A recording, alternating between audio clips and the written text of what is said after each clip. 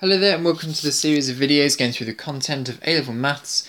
Here we're looking at parametric equations, so we can answer questions from exercise 8a.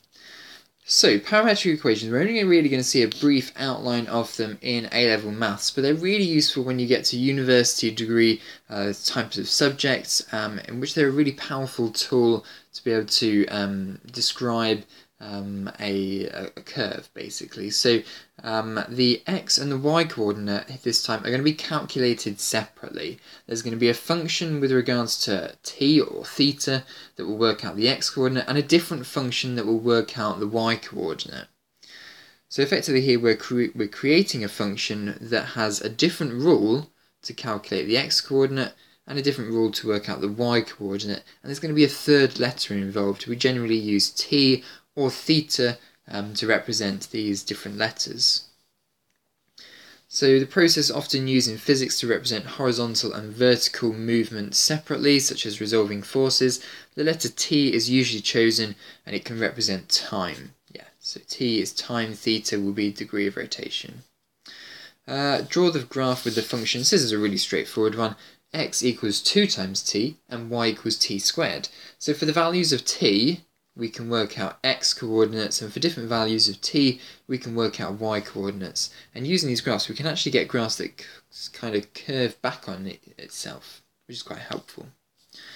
So what we're going to do then is we use a table of coordinates, just as we do with x and y coordinates. We're going to use a table of coordinates with t values this time, so t is from -3 up to 3. We'll first work out the x coordinates using the x coordinate rule, 2t. So double all the t values and that gives us our x coordinates. And then we're going to work out the y coordinates by using the t values and substituting into the y equation. So square them and then start plotting a graph. Your coordinates are going to be these two red values down here. T is not actually plotted on the graph, it's just used in the equation to help work out the x and the y value. It's never plotted on the graph. So we're going to just plot the x and the y coordinates and we get a roughly quadratic looking graph. We were kind of expecting that. Nothing much special is happening to the x coordinate and the y coordinates being squared. A good question would be, well, how can we convert these two equations here back into a normal Cartesian equation? Now we're going to refer to Cartesian equations as y in terms of functions of x.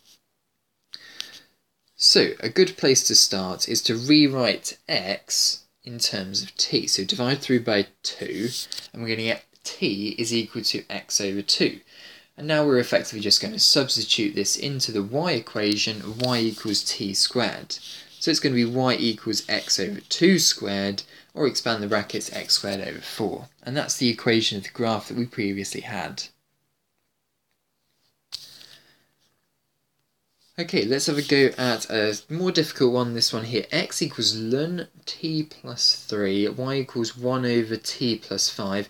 The question is find the Cartesian equation, so the combined equation in terms of x's and y, for the curve y equals f of x, and x is going to be greater than k, that's going to be part of the domain.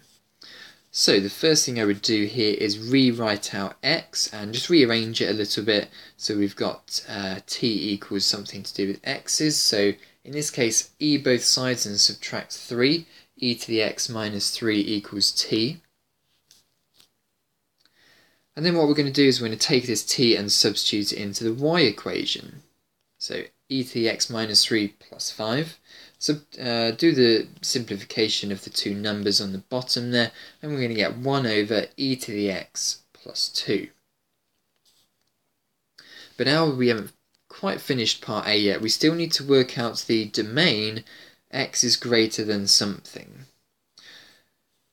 So we are told in this question here that t has to be bigger than -2.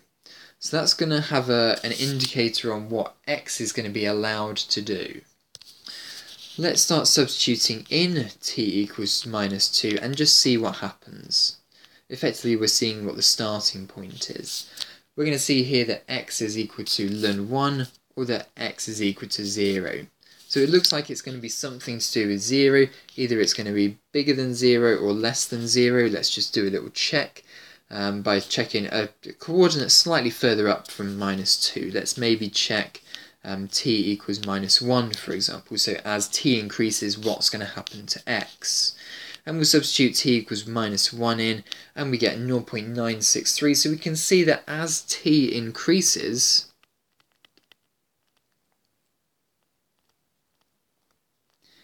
x increases. And we saw from up here, when the t value was -2, so effectively the minimum value of t, the min t value is equal to -2. This will give us a min x value of 0. So therefore, what we can say, whoops, kind of written over it here, is that the domain of this function here is x is bigger than 0. Not equal to 0 because t was never equal to -2, just bigger than 0.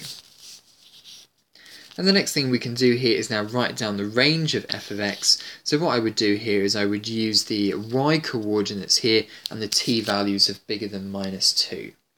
So what I'd do is take the y coordinates, because the range effectively, if you remember, the range is always basically the set of y coordinates. So substitute the limit in, substitute -2 in, and we get 1/3.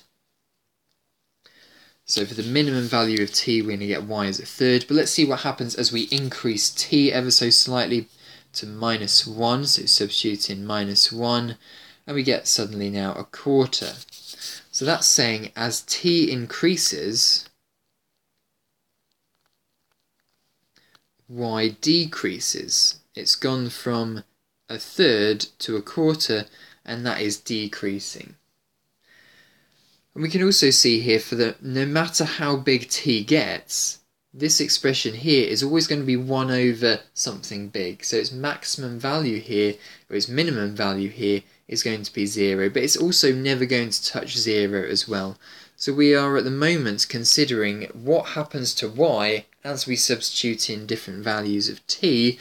It's going to have a maximum point of a third, and it's never going to go below 0. It's never going to touch 0, it's never going to go below 0 either. So in this case, the range is in between 0 to a third. So for the domain, we consider what happens to x as t changes, and for range, we consider what's happening to y as t changes as well. What's going to happen with this graph here, just in case you're interested? So essentially, when the curve is expressed parametrically, you have separate functions for the domain and range, which is what we're seeing here. The curve is shown above, although remember that we are only considering the parts where x is greater than 0. So effectively, we are just considering this portion of the graph here, and yet we saw that x can be anything bigger than 0, and we saw that y can be anything in between a third to 0.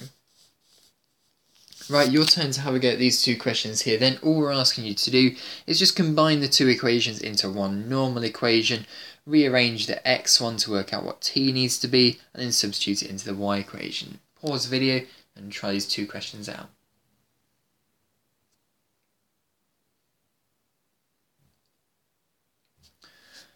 Right, okay then, so let's have a go at question 1e. Let's start with x equals 1 over t minus 2. Rearrange this and we get x t minus 2 equals 1, so times both sides by t minus 2. Expand the brackets. X t minus 2x equals 1. Now we want t equals something to be able to substitute it into y equals t squared. So what we'll then do is we'll add 2x onto both sides and divide through by x. So once we've got t equals something to do with x, we can now substitute it into the y equation. So therefore y is going to equal 2x plus 1 over x all squared. And there we are, that's the combined equation for question 1e, the Cartesian equation for question 1e. Let's have a go at 2a now. So start with the x one. X equals 2 ln 5 minus t. Let's divide through by 2 first. And now we can both sides. E to the x over 2 equals 5 minus t. And then we can do a bit of rearranging, so 5 minus e to the x over 2. That's the t equals equation. Now we'll substitute it into y. So we'll do y equals 5 minus e to the x over 2 squared minus 5. We could expand this if we wanted to. Why not? Let's do 25 minus 10 e to the x over 2 plus e to the x minus 5, and simplify. It's going to be e to the x minus 10 e to the x over 2 plus 20. So there we are, those are the two answers to this question here. Then, as you see, the first thing I did was rearrange x equal and to put it in terms of t, and then substituted it into the y equation and do a bit of simplification where necessary. So have a pause, answer some questions from exercise 8a, have a go at the difficult ones, have a go at the questions with the domain and range in there, because that's generally what stumps students, and it's good to work on things that are difficult. Great, so thanks very much for watching, and persevere through the difficult ones as always, and ask your teacher for help if you need any. Thanks for watching.